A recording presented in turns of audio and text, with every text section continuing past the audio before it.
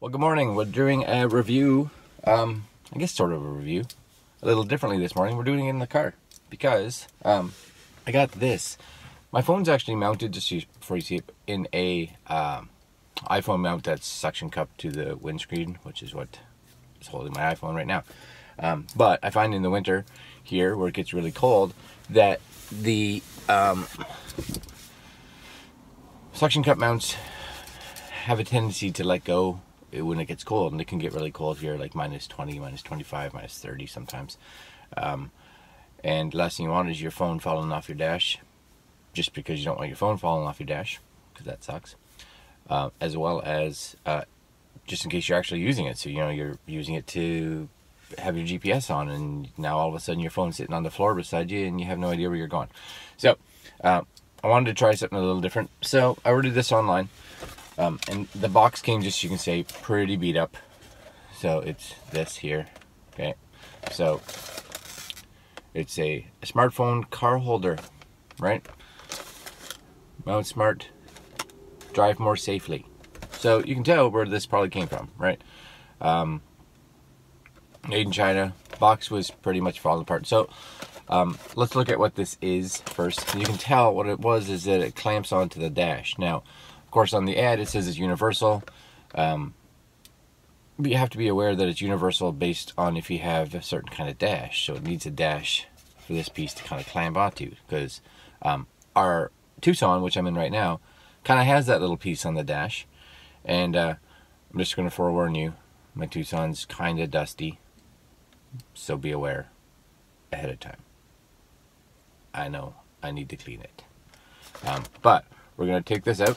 You guys can see it. Inside the box, honestly, I'm not expecting a whole lot. Empty. And that's it, right there. Okay. No instruction manual, no nothing. So basically, what this does is, you can see it's a clamp, right? So that would go there, and this would go on a dash, the lip of the car. So the hope is that that's could go wide. It can definitely says it can do, you know, like an iPhone Plus or a big Android or something like that. So I'm going to put this on, and I'm going to switch cameras because of course I got to put the phone in it. So give me 1 sec.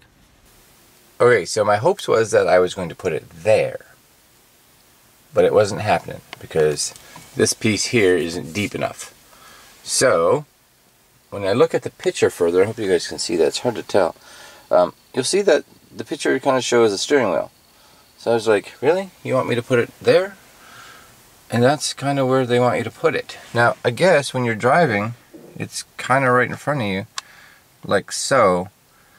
But I'm not 100% sure I like that. It doesn't really obscure anything, because when you're driving, you kind of look right over top of it. And the bonus is that you don't have to look far or away, like way over here, to look at what's happening on your car.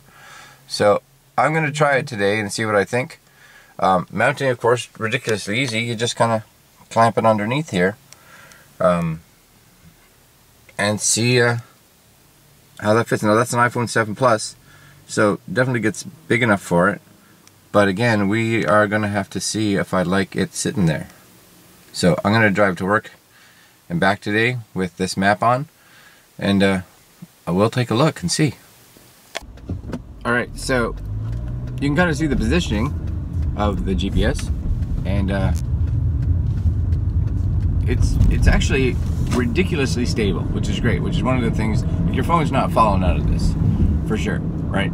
So I'm driving right now, and yeah, that phone's not going to fall off the dash. It's not going to be anything. Honestly, unless I'm looking at it, I don't even realize it's there. Now, I would be a little concerned if you're shorter, right? You know, you see some of those people that drive and they look like they're barely can look over top of the dash, or they're looking through their steering wheel, or whatever it is. This may not be the phone holder for you, because you're going to add the width of your phone on top of your dash, so you're going to be staring straight at that. If your line of sight is, in the middle of your windshield or higher, which mine is, then this should work really good, right? Yeah, I didn't think I would like having it there, but it's actually maybe even less distracting as when it's up kind of in the center of my windshield. So who knew? Who knew, right? So yeah, it's kind of nice. The only thing, of course, that's gonna throw it off a little bit, is if you're a person like me that, you know, me and my wife drive a lot, and having the phone in the center allows her to be able to access it when we're driving. So if we need to punch in a new address, or if a text comes through, or if she needs to change the music on it, or she needs to do anything, she can reach the phone really easily and do that kind of stuff, and then of course put it back. Not really the case here, right? So this really is for the driver, and that's all, right? So, but it's good, as you can tell. Like I'm guessing you can tell, is that I've been going over a whole bunch of bumps, and usually the camera has a nice little shake to it, and I don't think that's happening. So yeah, not bad at all. I think I'll keep it. Yep. All right, guys. So that's the I don't even know, smartphone car holder. Yeah, not that exciting a name. You can get them for, you know, between $5 and $10 online. I'll try to find the link from where I bought it, and I'll put it down below, and you guys can get one there if you feel like it. And other than that, you know, like, comment, share. It's always appreciated, and we'll talk to y'all later.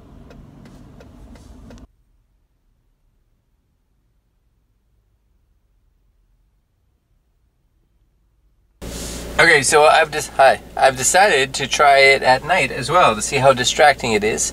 So here it is, right here, and we're gonna go for a ride. We're just leaving work, and you guys can see how it is. I got my map listed or placed. Hasn't found me yet because of course I'm in a parkade. And off we go. And then when we get there, we'll see how distracting or non-distracting it was.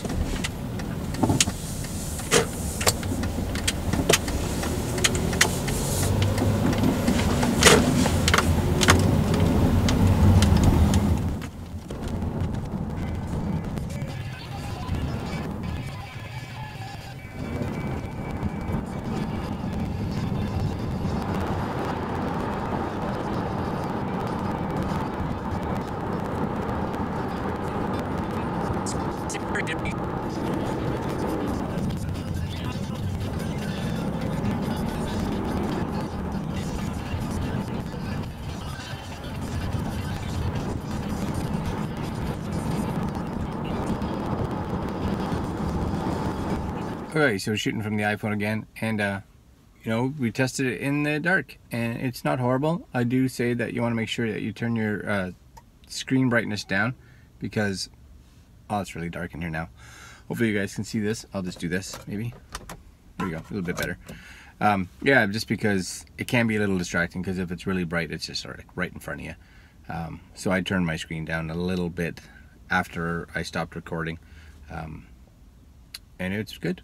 So yeah, I'm pleased with it. It's not a horrible place to put it, and I'll probably continue to use it, which is great. All right, guys. Again, as I said before, like, comment, subscribe, do all the good stuff, and we shall talk to you guys later. Have a good one.